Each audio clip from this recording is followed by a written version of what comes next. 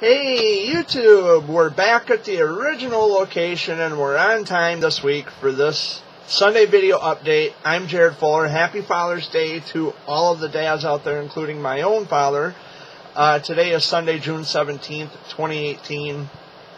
Lots to talk about. Right off the bat, I was at Olivia's, the benefit, the fundraiser for Olivia Marks last night in St. Clair, Michigan.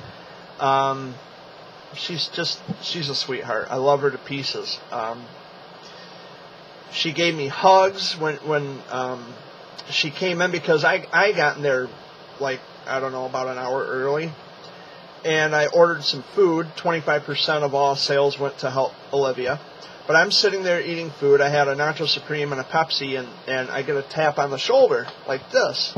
And I turn around, and there's Olivia being carried in by her mom. I said, "Well, hi there, sweet pea."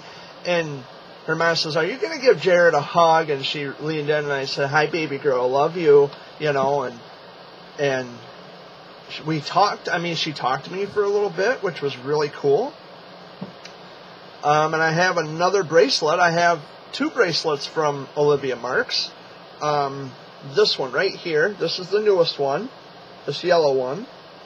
And this is the first one that she had given me, right here. So I have two Olivia Marks bracelets, and of course I wear these bracelets all the time to show my support and for awareness efforts, of course. Yeah, it was a great time last night. I posted a video, or I uploaded a video rather, showing the drawbridge that goes through the town of St. Clair. When the boats are passing through, the bridge opens up, and it was pretty cool. I think we have bridges like that in Bay City. But I think you have to pay to cross those now. I heard, or at least I heard something about that on the news.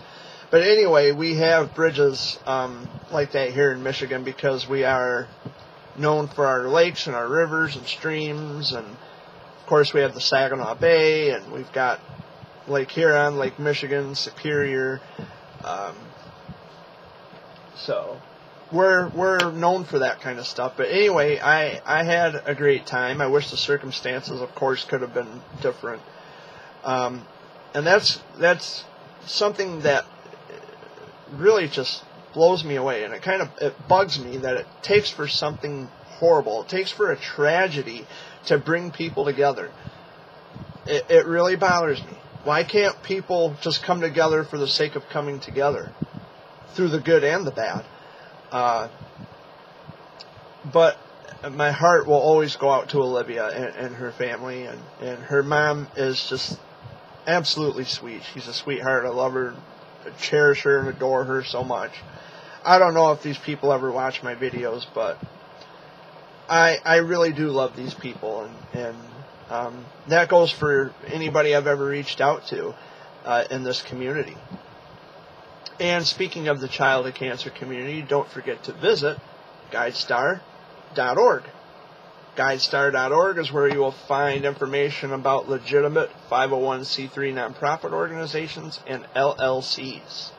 Don't just give your money to anyone. GuideStar.org will tell you if certain 501c3s and LLCs exist. And this was something I wanted to kind of talk about as well, which should be no big surprise, because I'm always trying to expose the frauds and make them go away. So I had this conversation with a bereaved parent. Her daughter had passed away from DIPG, and so we were talking in email, and I said, well, you know, this GuideStar.org is a very good website that you should use, because they are tied in with the Internal Revenue Service. They're tied in with the federal government. And all 501c3 nonprofit organizations and LLCs, of course, have to be approved by federal government. And GuideStar will tell you, I mean, all you have to do is type in the name of whatever front that people like to put out there.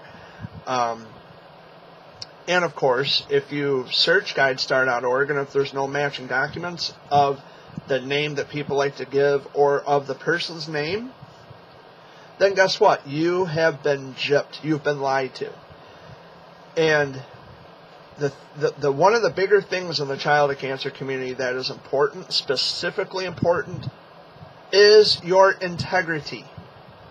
If you are coming here to make yourself look popular, to make yourself look famous, to hoister your ego, and to boost your confidence, go somewhere else and do that.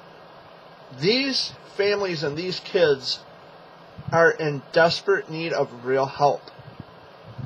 They don't need you using them to, hey, aren't I cute? Aren't I special? Aren't I awesome? Aren't I so sweet? No, you're not, because it's not about you. It's about the kids. And we have a lot of people. We have a lot of dishonest people in the child of cancer community. And anyone watching this would say, well, Jared, who are you to say who's honest and dishonest? Well, I'm not saying it. Their actions will speak for themselves, and I'm just showing you or telling you that their actions are kind of speaking for themselves, and if you can't see that, well, you're part of the problem and not part of the solution. Because there are, without a shadow of a doubt, there are people in this community, they use pediatric cancer as a fashionable medium to raise up their egos, to make themselves look important. And if that's all you're here for, you go somewhere else. And I even had this conversation with a mom of a cancer warrior. She says, of all the things, which, we need people raising awareness, and we need people who will help get the word out. But of all the different organizations that they could be involved with, or all the different communities that they can be involved with, why childhood cancer? And it's a good question. It's deserving of an answer, a legitimate answer. I don't know why they had chosen childhood cancer. I don't know. And a lot of people would even dare say, well, how did Jared choose childhood cancer? Well, that's an easy answer, because I am a childhood cancer survivor. So, yeah, that's naturally, of course, that's going to be the issue. But, for the most part, I don't know why people choose childhood cancer. I understand that it's underfunded by the government, severely and sorely underfunded by the federal government. And research and funding is really something we need to push. And I hope that things change in my lifetime. I hope that we're able to find innovative alternative drugs, alternative to chemo. There's people who use CBD oil and cannabis oil, all that stuff. But there's also the issue, and I had made a little video, a short excerpt about why, it's okay to want to help people and suggest alternatives to chemotherapy. But this is the real deal, and I'm going to reiterate this briefly. The treatment plan that the children are receiving with chemotherapy or CBD or whatever it is, that had to have been approved by the parent, because sometimes the warrior may be too young to make those determinations, like I was. I had chemotherapy. But that is something that has to be discussed between the parents and the oncologists. The parents, while they do appreciate your concern, and they appreciate the fact that you had done your research to find something better or different than chemotherapy, you cannot take it personally if the parents say, no thank you. I don't like the idea that I have to choose pumping poison through my child's body versus not doing it and risking they're going to die either way. That's the position they're in. And although you're trying to be helpful, but you may not see it that way. There may be a bit of a misconception. And so, as a survivor and as an advocate, of course, I want to clarify that you should not take it personally, and you should kind of retrace your steps and rethink a little bit on how you would approach that kind of a situation, because the treatment options that are set in place, like I said, sometimes the warriors are too young to really understand what's going on, so it has to be done between the parent and the oncologist. Or you have situations where the warriors are old enough to understand, and then it becomes a trifecta conversation between parent, warrior, and oncologist. That has to be something that they agree upon. It's not just, oh, well, let's just try this. No, you have to agree. You have to come to a conclusion. You have to have conversations based on the treatment options and the protocols that you're going to take. You have to be willing to have those discussions. And there are consent forms you have to sign. There's a lot of legal red tape you have to go through, the whole nine. So this is coming from someone who, I know what that is. And I've had discussions with my parents about this as well. And, it doesn't matter that, well, back then it was different from now. Well, the protocols may have changed, or the treatments may have changed, but we're still talking about modern medicine. And at that time, when I was battling cancer in 1989, then it was considered modern as well. Today's modern medicine, things have changed. We've stood on the shoulders of the earliest pioneers of pediatric medicine and the survivors. We've learned a lot from them, the long-term survivors. And one of the big reasons that I had chosen advocacy for research and funding of childhood cancer is because I want for people to take from my story of survival, my journey, I want for other parents, other children out there to be able to take from the story that I give and maybe learn some things, to provide some education. And for me, it's not about being a big shot. We have plenty of those in this community, and I think it's disgusting. But if my only goal, or if my only objective was to be Mr. Hotshot, big-time rock and roll godfather, Grandmaster Flash of childhood cancer awareness, if that was my only goal or my only intention, I would have ended it a long time ago. That's not my trip. It's not my shtick. I want for people to be educated. And there are a lot of indirectly affected advocates who also want other people to be educated about some things. I remember seeing an argument on Facebook some time ago about, it was between my opposition and someone who's now a very good friend of mine, and we talk. And we get along great now. In the beginning, we kind of didn't. But we got to know each other. She got to know me. Now we're really good friends. But it was between her and my opposition. There was a big fight going on Facebook.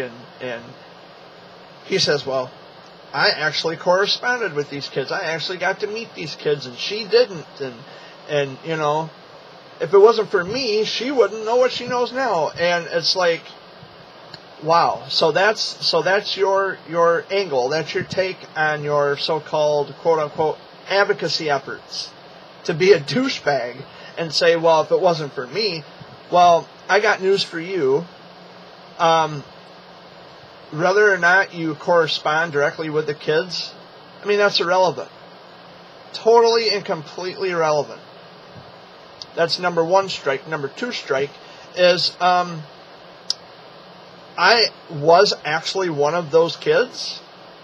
So, in essence, if it wasn't for me, a natural member of this community, you wouldn't know what you know.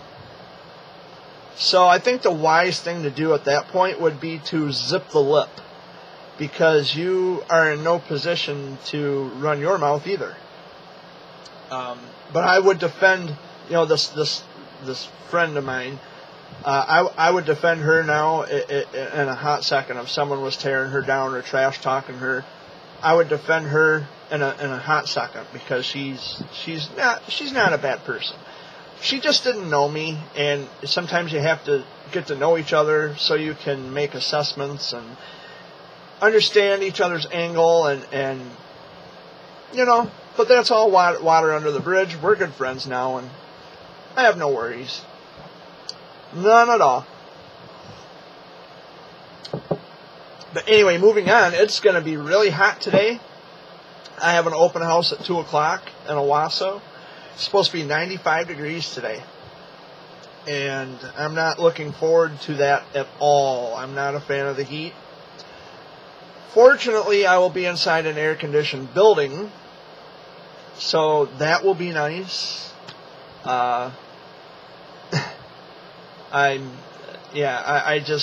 don't like the heat. It's just too much to take. Too much to take. Some people love the heat. I don't understand why that is.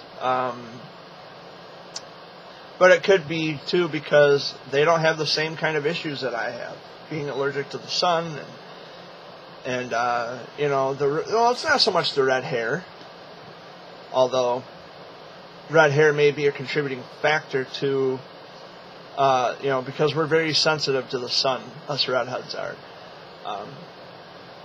But I'm pretty sure that a lot of it has to do with the fact that they didn't have to go through chemo and radiation, and I did.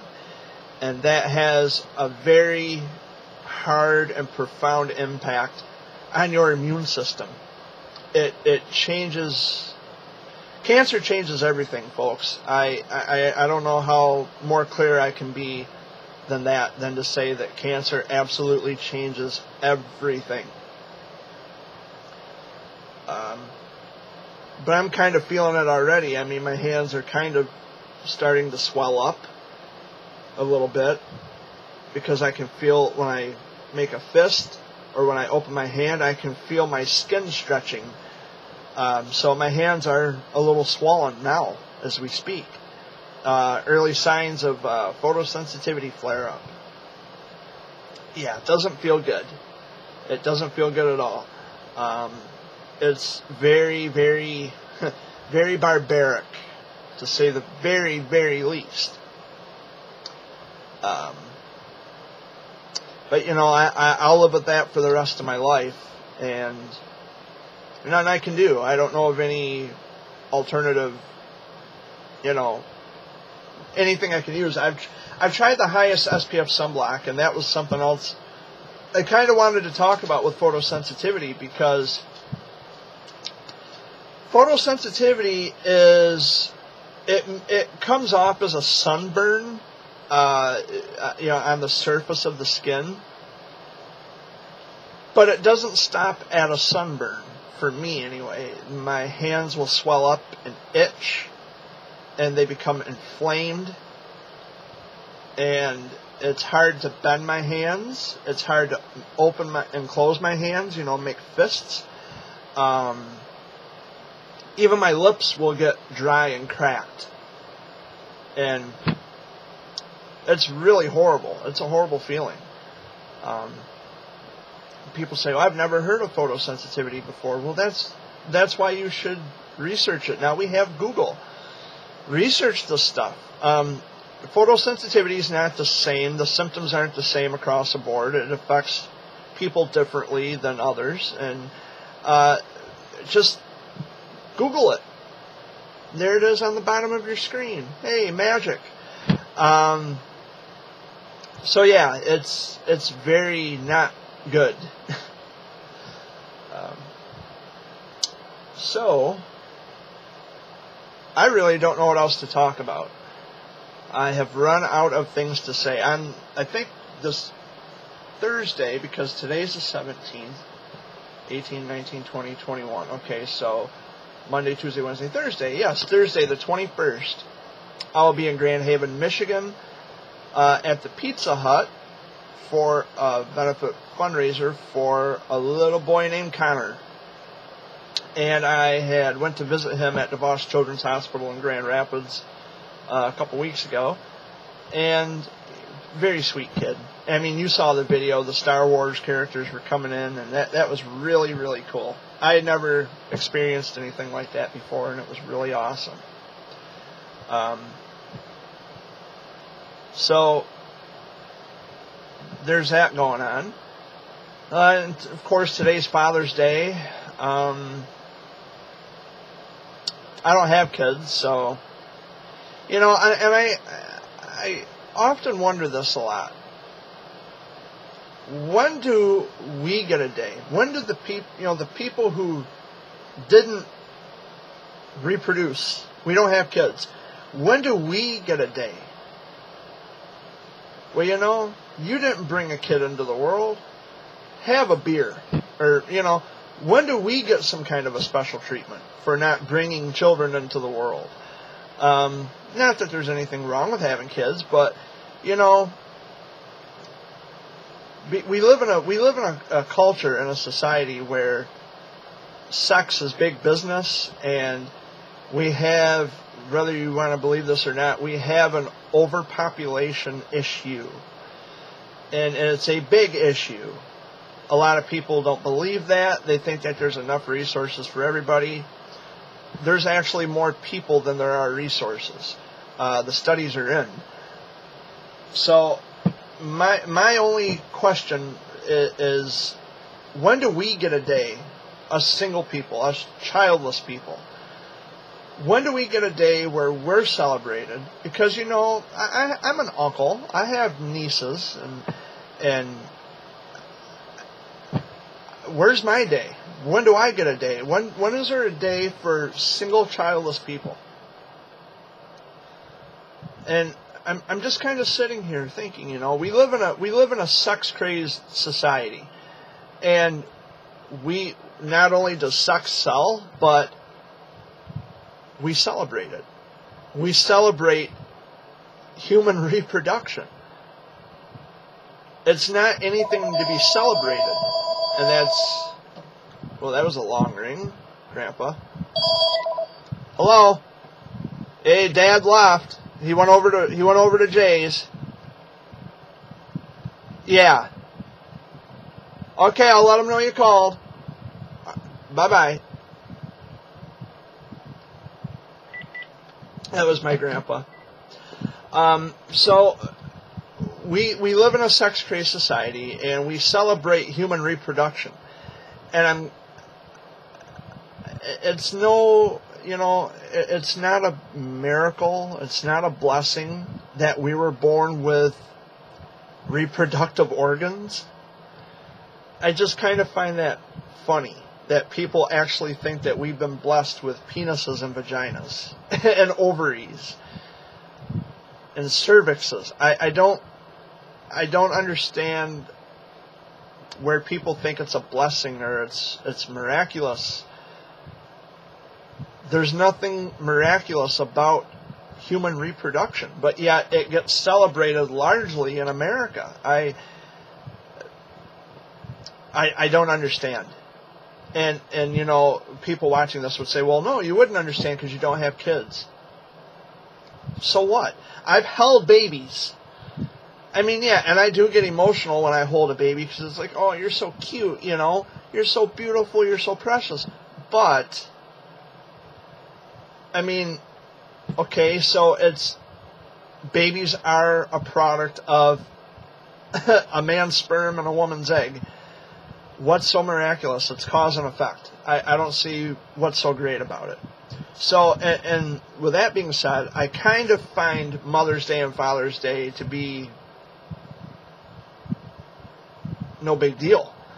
And it's not to say that I don't love and appreciate my mother and my father, but it's like, you guys had sex. And now you think you should be showered with gifts and have parties and cookouts because you had sex? It's silly, I mean, yeah, I've treated my dad to, a meal, a Father's Day meal. I've taken him to the restaurants or whatever, but it's like, well, I don't mind taking you out to do stuff, but I mean, I'm not going to congratulate you good job for having unprotected sex. Come on. You know, to me, it's just silly. If I ever have kids of my own someday, which I highly doubt I ever will, I don't want anything special. I don't want to be treated like I should be rewarded for not wearing a condom. Come on. It's silly to me. It's just, I don't know. It's just really, I have no clue. I have no idea. It's just really funny to me.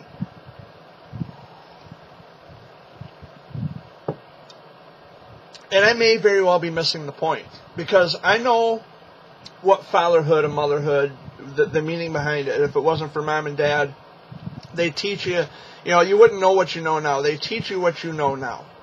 They teach you morals, they teach you ethics, they teach you the things that you need to know to be active, productive citizens. I get all that. But the way people go on and on and on and on about this, it's like, you know, mice reproduce, my cats reproduced.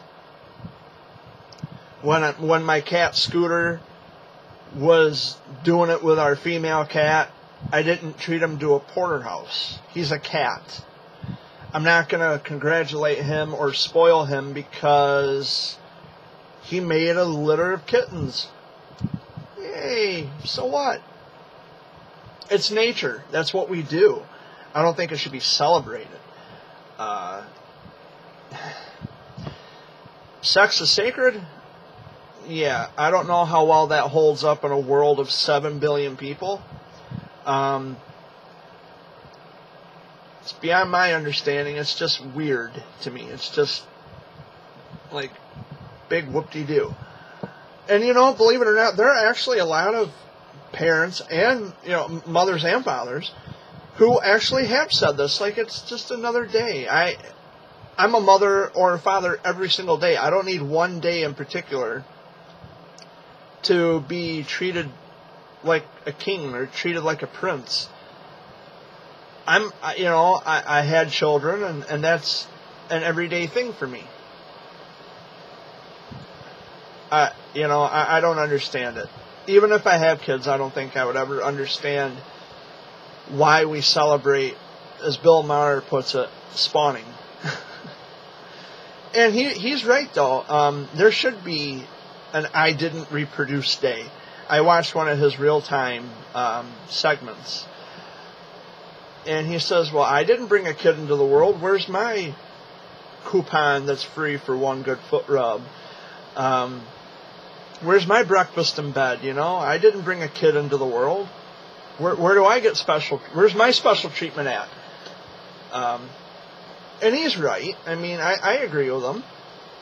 Because us single and childless people, you know, they refer to childless as like the bubonic plague. Or there's something wrong with us because we don't have kids. You know, maybe either we don't want kids or we can't have kids. Or we just haven't found someone special to settle down and want to have kids with. There's a lot of different angles to parenting and becoming parents, and people who feel that they should be showered and adored because they brought a baby into the world. Whatever. You're nothing special. I hate to break it to you, but you just did what generations before us have done. You have continued the chain of life. You don't get a medal for that. I don't know. I've rambled on about this for too long. But anyway, I have to get around. I have to get going. I got to put gas in the van. And it's already afternoon. I've been here for a little under a half an hour. So I'm going to wrap this up. And thanks, Grandpa, for interrupting my video. He was just calling to find out where my dad was. He went over to my brother Jay's. Jay went on a bike run, I think, or a motorcycle trip to Breedsville, Michigan. A lot of people don't know where Breedsville is. I think it's south, but I would have to check my maps again. yeah, that's where my brother is, and that's where my dad is. And where I am headed to now is Owasso, that way. So, thank you for watching another installment of the Sunday Video Update. Much love to all of you. Thank you again so much for watching. Happy Father's Day. My name is Jared Fuller, a.k.a. the Jer Bear. Much love, and peace out. Take care, guys.